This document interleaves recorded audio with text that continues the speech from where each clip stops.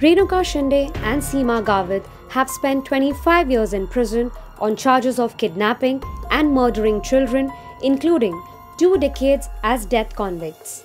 But on January 18, Maharashtra's notorious serial killer sisters heaved a sigh of relief when the Bombay High Court ruled that they would not be hanged. The Bombay High Court commuted the death penalty of both the sisters to life imprisonment. The sisters were convicted of kidnapping 13 children, killing 5 of them, and using the others as cover to snatch purses and chains between 1990 and 1996. Who are the Gavit sisters? Half-sisters Renuka and Seema, along with their late mother Anjana Bai, were frequent offenders. Anjana Bai Gavit lived in a rented room in Gondhare Nagar, Pune, with Renuka and Seema. According to the police, the trio moved around in western Maharashtra, including Nashik, Kolhapur, Thane, Kalyan, and Pune, attending processions, festivals, and other celebrations where they made a living out of stealing valuables, including ornaments of women. After a botched theft attempt went in 1990, they decided to use children while committing crimes to escape attention. Investigations revealed that they would kidnap children from various places and use them to divert attention of people before thefts. They also used the children for petty crimes and begging. The police claim that between 1990 and 1996, the trio and Renuka's husband Kiran Shinde kidnapped 13 children below 5 years of age. The police probe revealed that the women killed 9 children and disposed of at least 5 bodies in different places across Kolhapur district. At least 5 children were reportedly murdered because they allegedly refused to cooperate or did not stop crying. Prosecutors in the case detailed spine-chilling stories of the trio's cruelty. In one instance, Anjana banged the head of a toddler against an electric pole to stop him from crying. His body was later disposed of near an old rickshaw heap. The toddler was among the first of the murders for which the sisters would be convicted.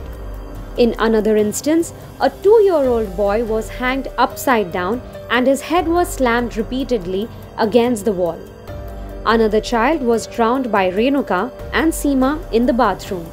They killed another 2.5-year-old girl, stuffed her body in a bag and took it to cinema theatre where they coolly watched a film and later dumped the body on the way home. The law finally caught up with them in October 1996 and they were arrested by Kolhapur police.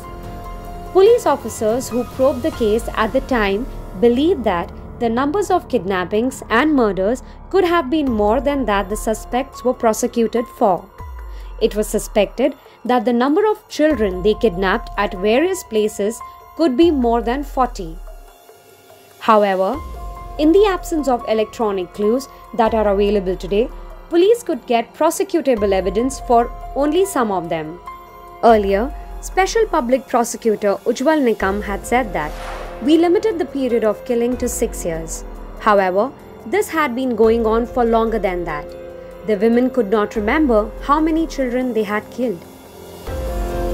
In 1996, Anjana, Renuka and Seema were arrested along with Renuka's husband Kiran Shinde.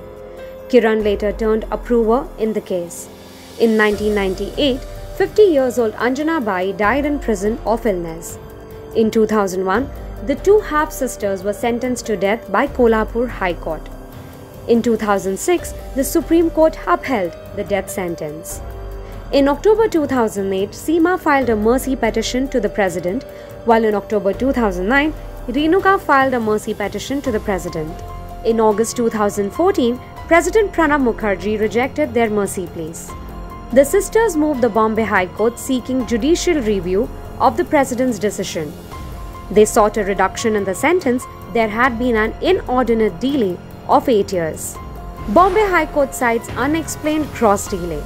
On December 22, 2021, the court concluded its hearing. On January 18, 2022, the court ordered the commutation of the death sentences. The court cancelled and set aside the warrant to execute the death penalty.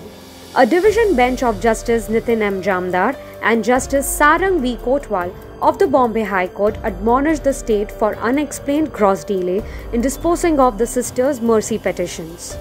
The Bombay High Court order read, "Due to the casual approach of officers of state, mercy pleas were not decided for 7 years, 10 months and 15 days between 2006 and 2014.